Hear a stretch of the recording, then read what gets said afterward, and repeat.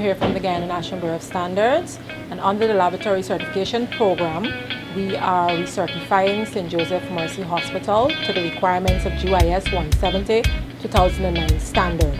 It means that our lab is providing a service that is of quality, a high quality, and it's really not a simple process as it may seem. It takes lots of dedication and hard work on behalf of the staff and also support from administration.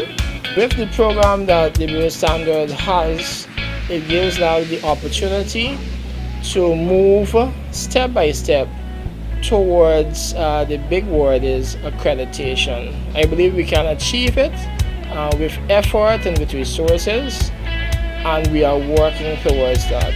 We projected working towards accreditation moving into 2018 and forward from that. We are indeed very happy about this, as this once again proves to us that we have quality staff and quality results, and that is what we are about at Mercy Hospital.